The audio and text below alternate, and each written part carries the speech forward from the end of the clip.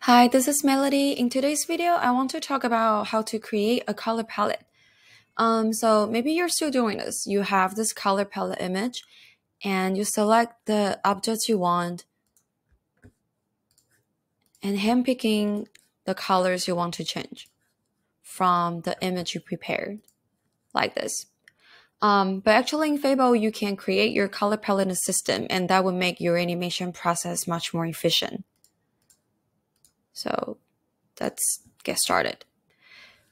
You can select the object you want, go to File, Color section, click on the color. There are three dots. This is the menu. Click on it, create new palette. Now you have the empty palette. You can pick any colors you want to assemble your color palette. And now you can name your color palette. I'm gonna name it Autumn. Just gonna make sure the spelling is correct. All right, and now you can pick any colors you want. Click on this plus icon to create a palette. And now you can just repeat the process.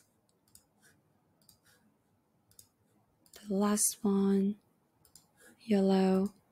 All right, so the color palette is done and it's saved in the drop-down menu. So you can change different color palettes and you can always go back to the one you created. And now it's very straightforward. You just go to the fill area, the color fill area, and pick the colors from the palettes you created. You actually don't need this image anymore. Yeah, so this is how you can create a custom color palette in Fable.